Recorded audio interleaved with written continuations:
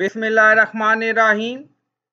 Assalamu alaikum. My name is Hassan and today we are going to use different fonts for different languages in Polylang Avada theme. Before starting work, it's my request, please subscribe my channel. Thank you. Now back to our work. So we are using Avada theme. Now go to dashboard and now on left side you see Avada and then click on option.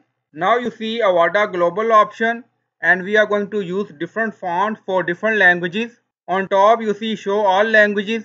So select English first. So click on it. Now English language selected and scroll down you see typography and then you see body typography and adding typography.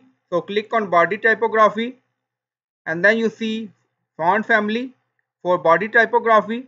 So click on drop down and then you can select font according to your requirement here.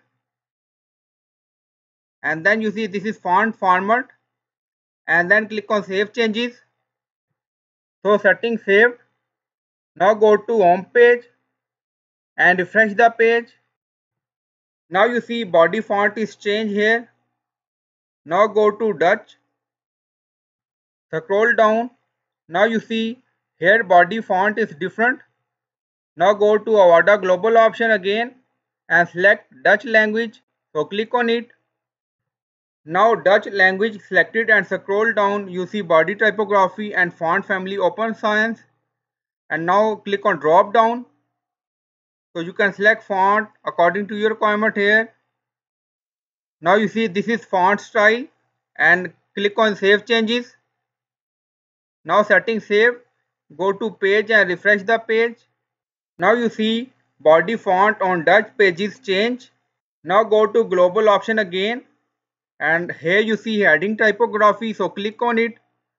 So you can select different font according to your requirement for different languages in Polylang Avada theme.